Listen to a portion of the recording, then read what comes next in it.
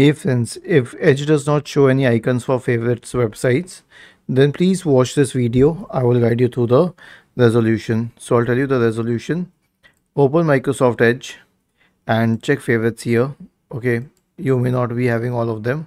First of all, make sure that you log into it, because if you're not logged into Edge, then you may face all of these problems. Okay, so you will try logging in into it first. Go to settings or go to this one and select settings, and then make sure that you're logged in here.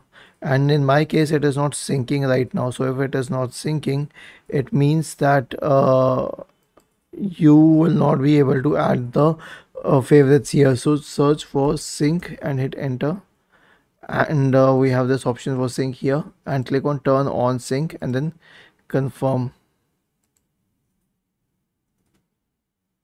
Okay, now that sync is on, you have to delete the browser cookies and cache. Click on these three dots at the top right corner, select history from the menu, and then click on this bin symbol here. Select time range to all time, click on clear now. Now restart Edge and click on the favorites icon, and you'll see all the favorites here with the correct icon. Was this helpful? If yes, then please subscribe to the channel, and if not, then let us know in the comment section of the video on how we could help you further. Thank you for watching this video and have a nice day.